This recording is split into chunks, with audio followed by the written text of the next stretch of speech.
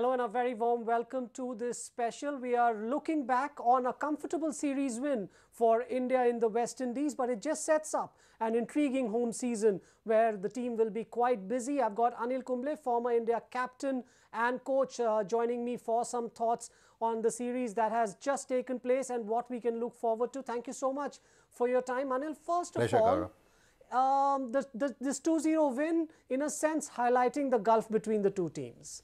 Yeah, absolutely. I think India has been a top team for a while now, and then West Indies have had its issues. We have seen over the years that it's not the same dominating West Indies that we have so used to seeing growing up. Unfortunately, the last decade or more, West Indies cricket has gone down.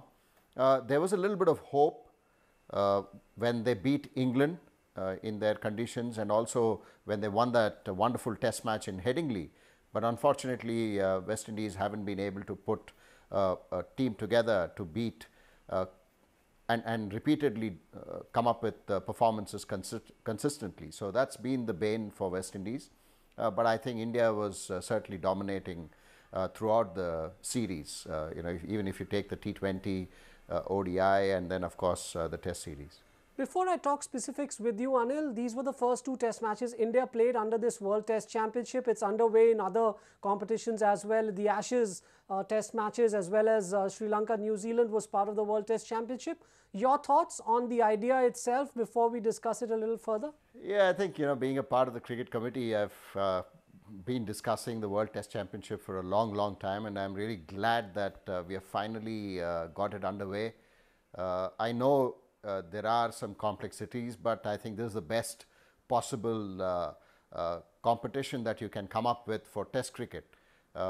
We all felt, and I think it's pretty obvious that wanted to bring back some kind of a context into Test cricket. People look at context to the number of people watching Test cricket, but I think those two are separate discussions or debate altogether. So we wanted to bring in a lot more context to the game. And I'm glad that under the circumstances, this is the best possible point system that you can come up with. Actually, just throw some more light on this point system. I mean, for the fan on the outside is going to wonder, here we are, India playing two test matches and winning these two test matches, going to 120 points, whereas you play an Ashes series and your team could win as many as 4 test matches and not get to 120 points. It's 24 points to per win in that. What's the thought process behind this design? Does it place teams who are playing shorter test series at an advantage? I think, Gaurav, when you look at the overall scheme of things and the way cricket is structured in the world, it has its own complexities where bilateral series, some series have 5 test matches, some series have 3, some have 2, and some have only 1, and some have 4. So I don't think you can change that. In an ideal scenario, you would want a competition like an IPL where you have 7 home, 7 away, like that. If you can come up with an overall 9-team competition, which is what it is in the current World Test Championship, then I think it's an ideal world for everyone to understand. But unfortunately, you need to work around with what is available today and what is the actual reality on the ground. And that is, series have been already structured and then understood that they would be playing over the next few years. So you have to manage some sort of a competition which can bring in some semblance as you let the competition go through its entire course. So I think it's a bit too early. When you look at the points table, yes, England gets 24 for winning an Ashes test match, but India gets 60 for beating West Indies. In that same vein, I mean, if India had lost a test match against West Indies, India would have lost 60. So yes, there are pros and cons. Right, let's see how that pans out. But let me start asking you about some of the individuals. I've got to start by asking you about Jasprit Bumrah, who came into the scheme of things around the time when you were India coach. Now just seeing his development as a test match bowler, and especially these 2 test matches, what's struck you the most in terms of his skill sets and how they've improved? No, I think he's an amazing cricketer. For a young boy who walked into Mumbai Indians in an IPL when I was a part of Mumbai Indians to now. He's just grown in stature. He's just grown in his skill sets, like you said. He's much stronger, fitter, and he's added a bit of pace. He's a lot more consistent. He knows exactly how to get wickets. It's not just about the skills that you have or you possess in terms of ability to bowl in, away, bouncer, whatever. But I think the ability to understand what to do when. I think Bumrah has done that brilliantly, and he's a great student of the game. He understands nuances. He bowls differently to different batsmen. Conditions, he assesses conditions really quickly, and that's something that has been the ability of Jasprit Bumrah. But in this series, what really was intriguing and what was really nice to see was his ability to swing the ball away from the right-hander or to the left-hander coming back in. I think that to me is lethal, because if Jasprit Bumrah can do that consistently, the one coming back in is his natural angle to the right-hand batsman. If he can take the ball away, which he did in the series, we know what he could do. I mean, he could just blast out the opposition in less than 5 or 6 overs, and that's the ability that Jasprit Bumrah has. And I think India is blessed to have someone like him. I mean, 12 test matches, he's already picked up more than 60 wickets, so that's 5 a test match as a fast bowler is brilliant.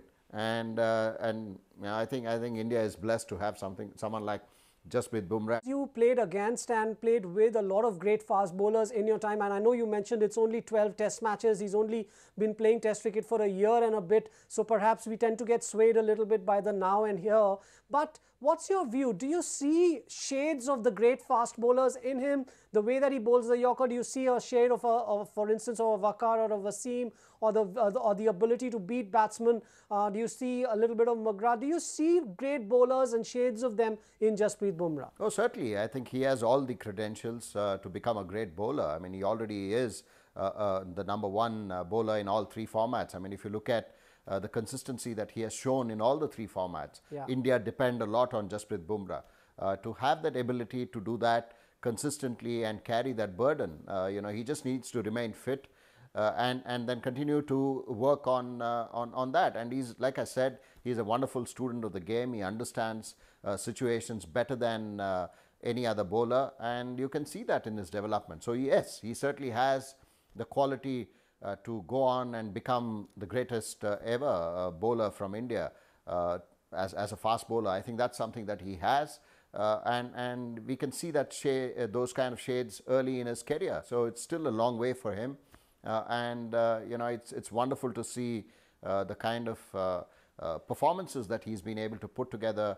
What really differentiates between a Jasprit Bumrah and someone starting that young is his ability to convert those 2 wickets, 3 wicket hauls to a 5 wicket haul and then win matches for the country. I think that is the hallmark of a bowler.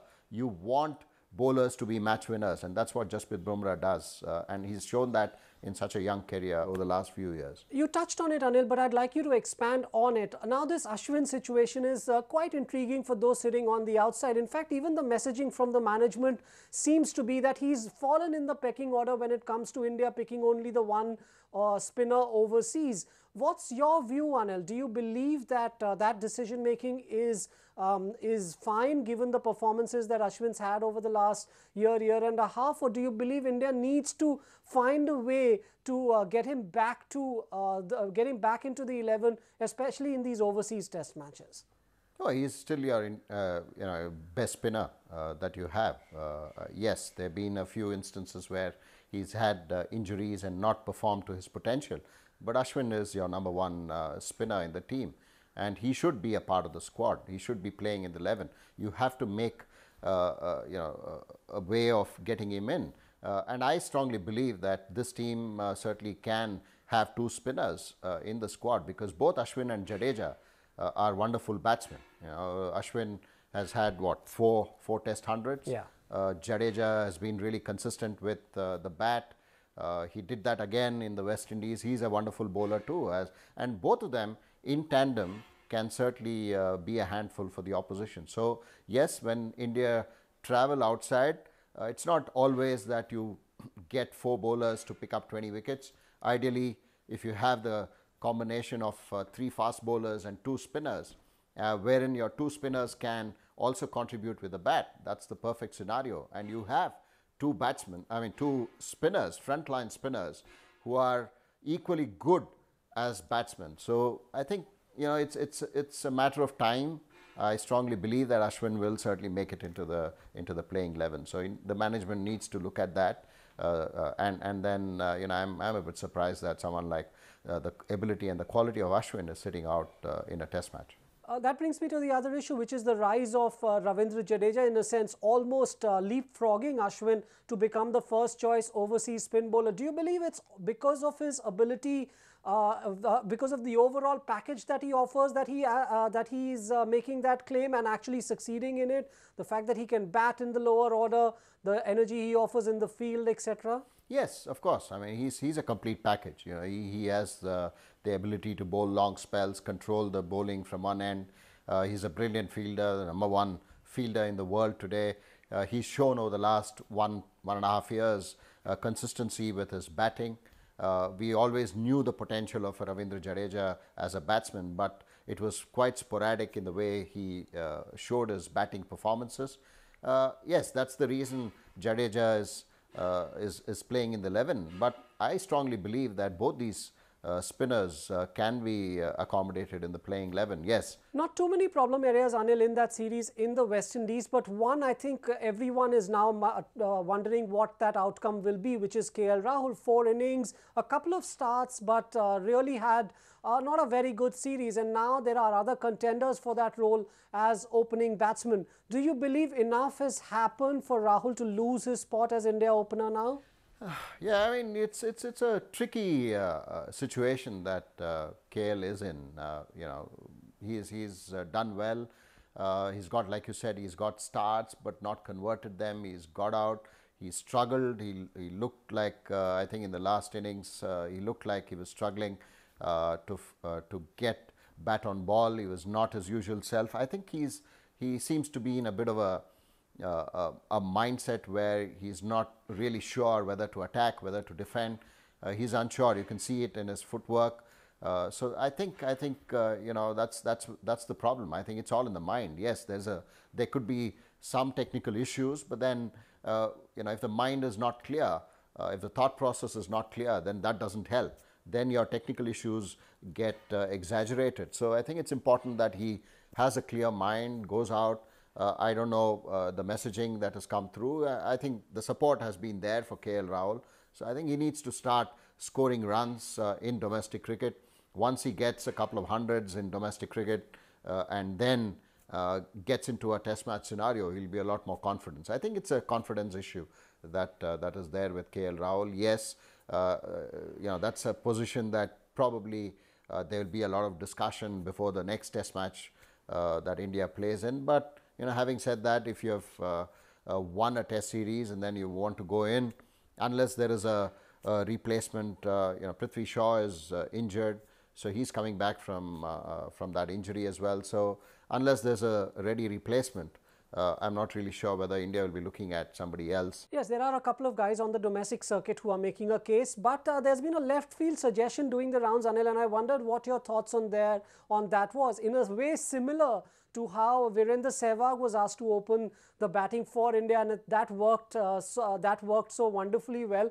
There are some now who are starting to say that perhaps look at Rohit Sharma for that role. He does it very well in one-day cricket. He can't seem to break into that Indian middle order. So maybe look at him in that role. You only know when you actually do that. But I'm not really sure about pushing Rohit at the top, unless it's a desperate situation. Yes, are we in a desperate situation where we are looking for an opener? If there's someone who's done well at the domestic level, is it worth considering that?